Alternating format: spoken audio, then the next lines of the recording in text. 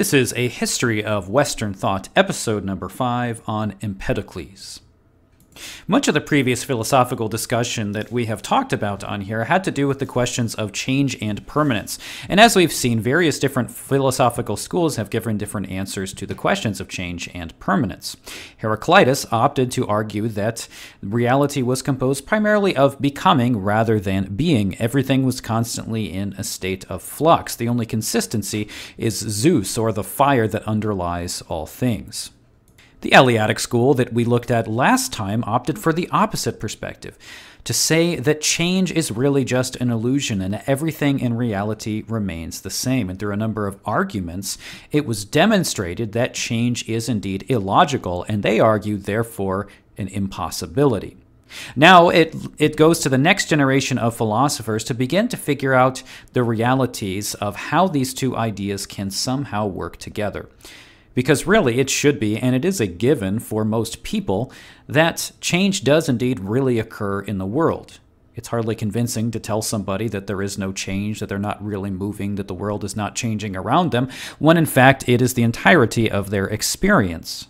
However, one cannot just opt for a completely Heraclitean view that the only thing that exists in reality is change, because we know that there has to be some form of permanence. After all, the identity of the self is a kind of permanence which we are acutely aware of. And so Empedocles is really the first philosopher who takes these two ideas and tries to somehow make sense of them, to say that there is some truth in what both groups of philosophers were arguing. Now, Empedocles was born around 494 BC in Agrigentum, and he spent his life teaching and writing. He often wrote in poetic form to get his ideas across. Now, Empedocles was convinced of the arguments from Zeno and others that being could not become non-being. So there had to be a kind of being that was absolutely consistent and eternal over all times and all places. However, he wasn't willing to go all the way that these other philosophers did to say that change does not happen at all, because change is really just an obvious aspect of the reality that we all experience day after day. So we'll start by discussing Empedocles' understanding of being, and then we will look at his notion of change or becoming in the world. And as we've said, Empedocles believed that being is something that is permanent and unchangeable. But unlike earlier philosophers, he doesn't argue that being is only to be spoken of in one sense. Other philosophers argued that things like fire or air or water were those unchangeable substances which made up all of reality. Empedocles, instead of arguing for the priority of one of those substances, instead he argued that there are four substances that make up all things. These are the four elements that we are very familiar with: air, fire, water, and earth. And this distinction is one that's very prominent in the Western world after this. Now, Empedocles believed that these four essential elements made up absolutely everything that exists. The elements themselves are always unchanging, and one element cannot become another. Wind cannot become air, cannot become fire, cannot become earth. They are always distinct and separate, and these elements are unchanging and eternal. So if that is the case, then how does Empedocles account for the fact of change in the world? Well, he argues that change is about the mixture of these substances, as well as a separation of these substances from each other. So the closer these various elements are to one another, they make up certain objects in the world. And as they move apart from one another or are separated from one another, those objects move. And so in this way, he argues that the underlying elements themselves do not change, but since they are in a kind of process of motion or attraction as well as separation, they can cause what appears to us to be change in the world. Now, there's a logical question, then, that one would ask here, and that is, how exactly are these static and eternal elements in motion at all? How is it that they can attract to one another, mix together, as well as separate from one another? What is it that's causing those things to happen? Because themselves, they are motionless and mindless, so they cannot do this.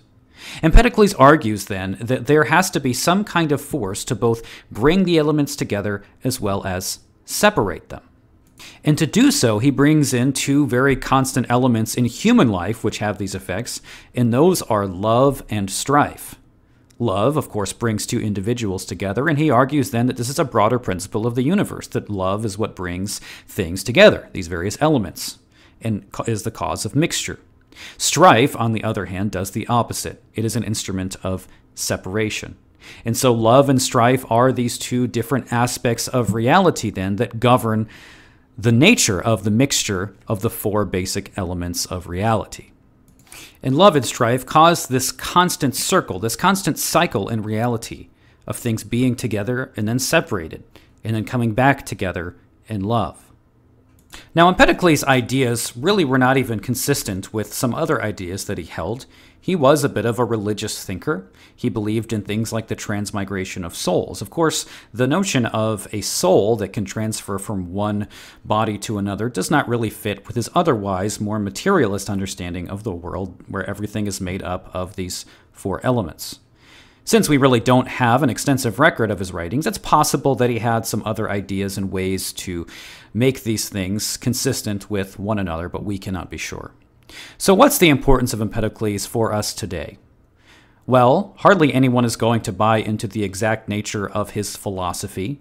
In and of itself, it's not like he had some large school of thought and a bunch of people followed what it was that he said.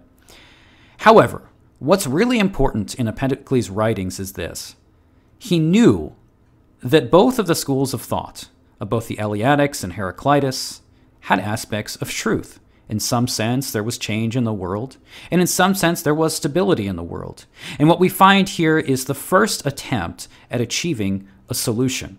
And even though his solution might not be the best one, and it's not one that most people today would opt for, it is something that was necessary and is going to guide the next philosophers that we get to in our study.